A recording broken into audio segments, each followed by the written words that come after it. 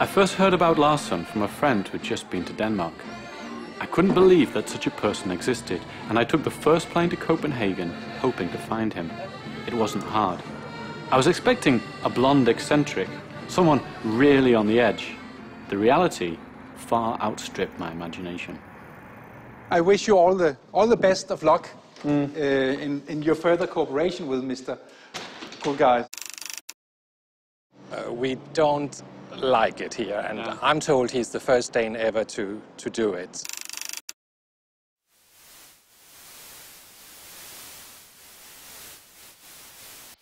I am Brian Kulgard Larsen. I am 43 years old. I am applying for asylum in the Czech Republic on ecological grounds. I love you. You said that sacrifice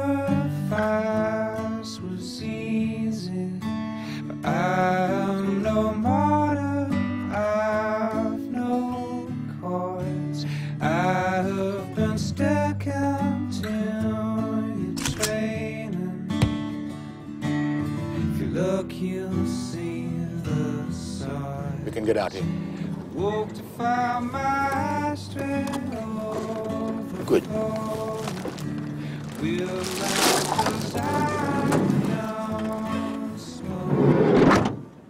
Did you know that Denmark has the highest depression rate in Europe? Yeah, I did actually. Wow. That is beautiful. Exactly. Who can live like this?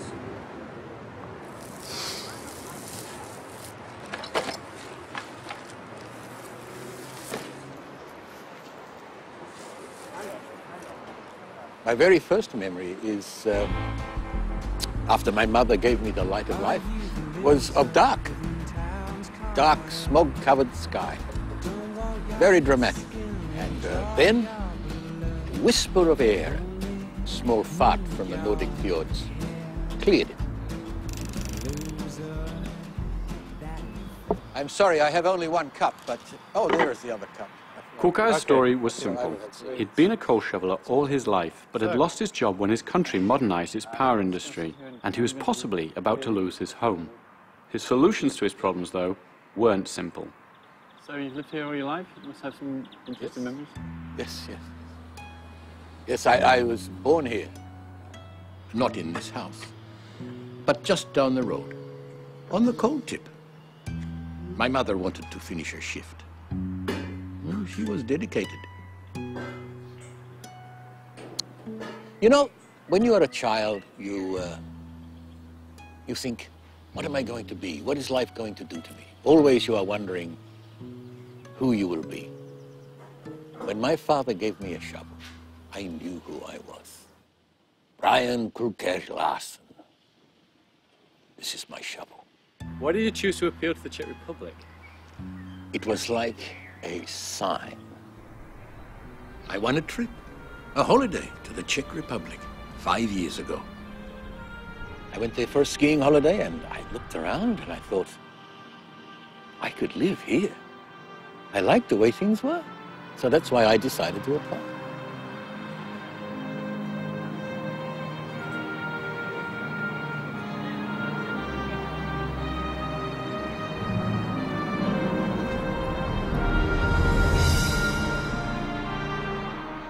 You know, a lot of Danes we talk to don't agree with what you're doing. Some of them have said that you're foolish.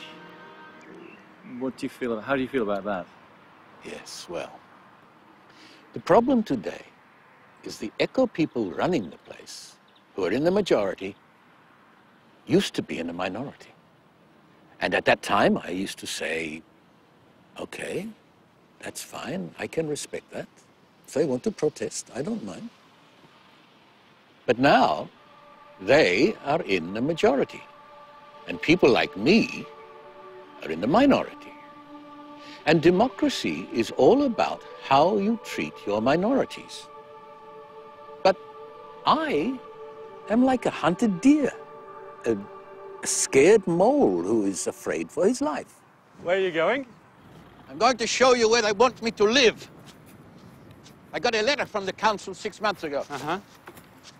They want me to live here. doesn't look too bad. Doesn't look too bad. No. Why don't you go inside and take a look? I guess so, why not?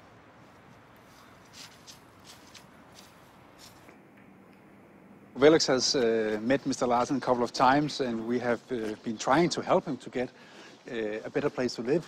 It's a very flexible, very energy efficient, and very comfortable house to live in. Right. But it seems to me that Mr. Larsen has other priorities in his life. He's more seeking into the dark holes of his past, I think.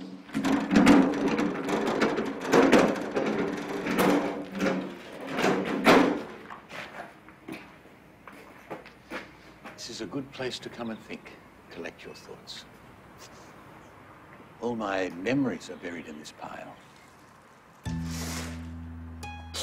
Sound of work, the smell of my father coming home from work. And they just sent me a letter saying they want to knock it down and move me. What about my memories? What about my life? What about my parents? Their ashes are scattered in there. So, welcome to the inside of this building. This is what we consider a really, really pleasant building. I wish everybody could live in a pleasant place like this. First of all, what you notice is a really, really nice daylight. There's lots of daylight inside. We have the light from the south and the light from the north. The first I knew, I got a letter saying my home's a health hazard. Too dark, too dirty. What's everyone got against darkness? Man's greatest invention is the curtain. The electric light's pretty good, but remember, Edison invented the switch with it. He knew what he was doing.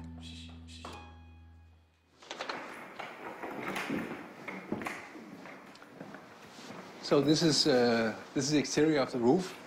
You can see the panels, black, bluish areas there. Those are photovoltaic panels which convert solar energy into electricity. This is exchanged to the electricity grid. So sometimes we sell it, sometimes we buy it.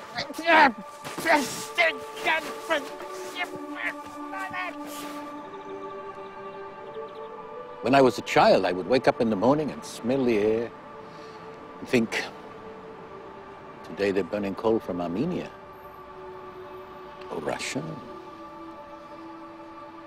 Czech. It was like a magic carpet ride. Sooty and a magic carpet. The children today, they don't understand that.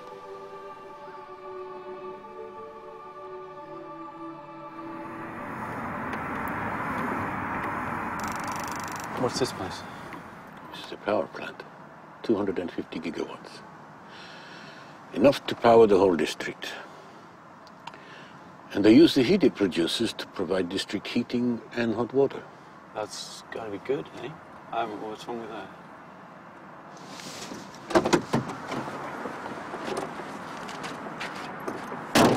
Wait, what's going on? Wait, cool guy, wait. I don't get it. Smell that air! Smell it! There is no smell! There is no smoke!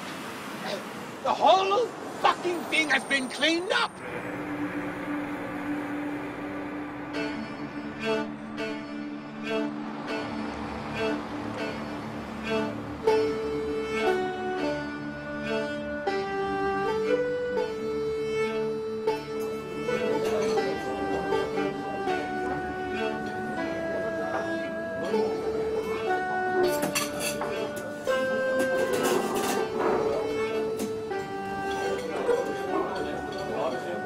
Most of the time, he's just standing there. Sometimes my colleagues may pretend to listen, but most of the time, he's just ignored.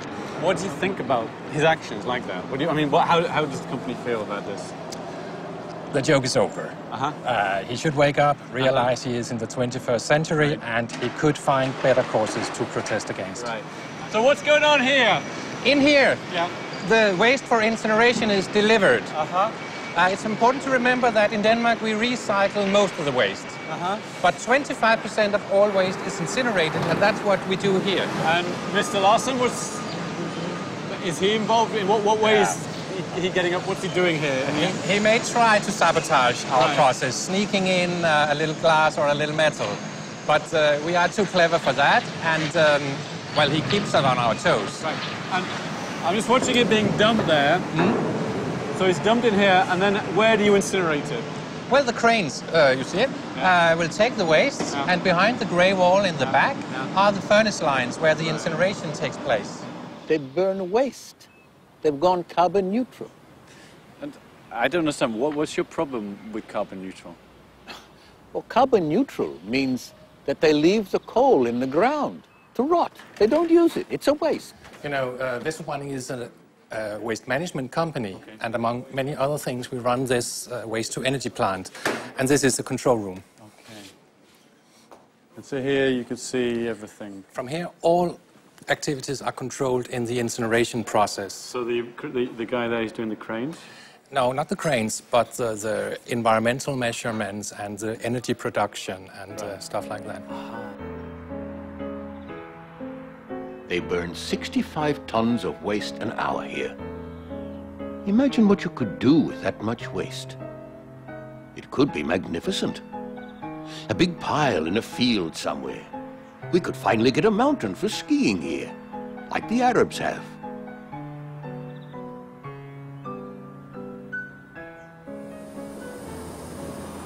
Here you look into the actual incineration. In there, there's 1,000 degrees hot. Yeah? It doesn't really look that much. It is. Yeah. So behind that wall? Behind here, we produce 250 gigawatts of electrical power and more than 1,000 gigawatts of district heating each year. What about the waste gases? Yeah, the smoke is cleaned, of course. Because Cool Guy was complaining about it. He said it's cleaned. It is cleaned. Yeah. And we are at all times, of course, following every regulations environmentally. Okay, so what do you take out of it? I'm curious. Acids and heavy metals and other pollutants. Right. And I'm still not quite clear why he's against this place. Well, incinerating waste is a very CO2-friendly alternative to fossil fuels like natural gas, oil, and coal.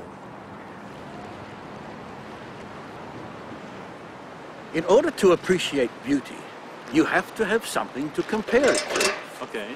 Huh? Yeah. Huh.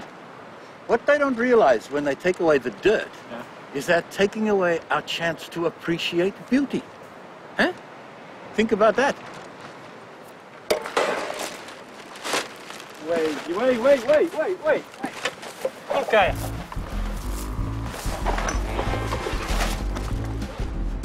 As we gain something, we lose something. Was this Kierkegaard for the 21st century? Was Kulkaya actually presenting a philosophy of grime? I wasn't sure, but I wanted to know more. So, you've shown us the house, we know about the application, and we've seen your protest. My question now has to be, why? I wanted to work in the car industry, but they moved everything to China. So I asked for a nice power plant, and they offered me a wind farm. What do you think about global warming?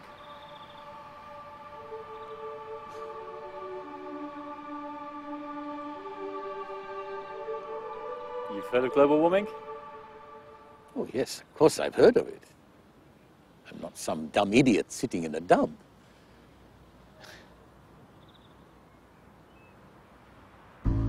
So there it was. Asked a direct question, Kulkai was unable to answer.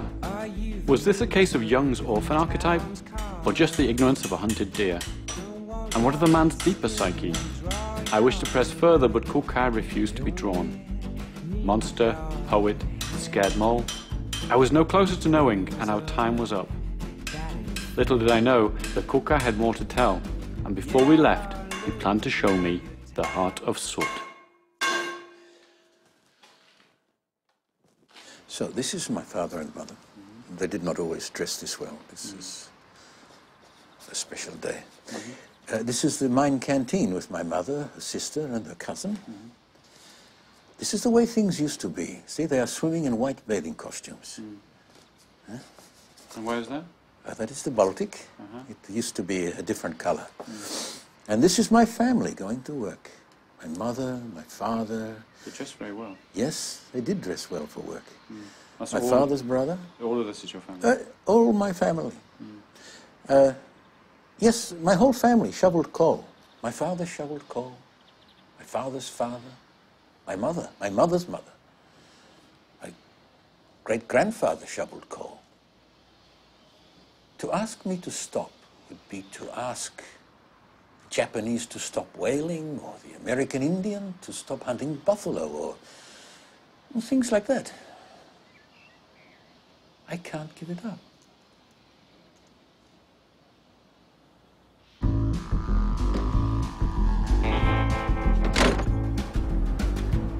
Did I see a tear in his eye as he said those words? Denmark was using less coal as a power source, and that was a good thing for its people and its environment. But though some mysteries surrounding Kulkai were no clearer, I thought I was starting to understand his sooty heart. He was a man born for harder and dirtier times, not the polite and clean 21st century, and I couldn't help feeling sorry for him. Hi, Kulkai!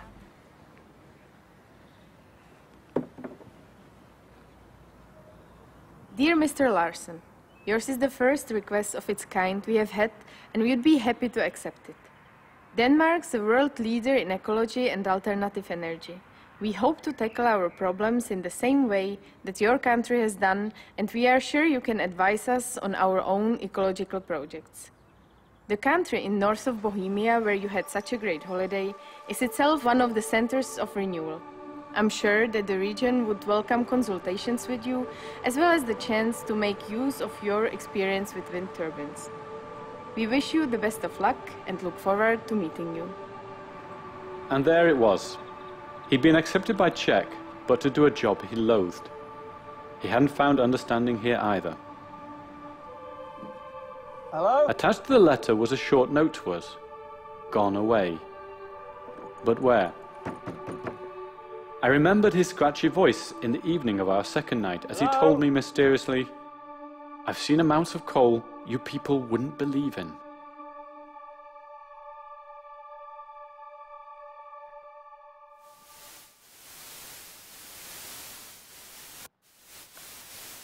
Sorry, Dalai Lama. Dung Ying de Zhong Chao Ken Min Gong Ke Gua De Ren Min Man. Yoshi Brian Kulke Larsen. おはようございます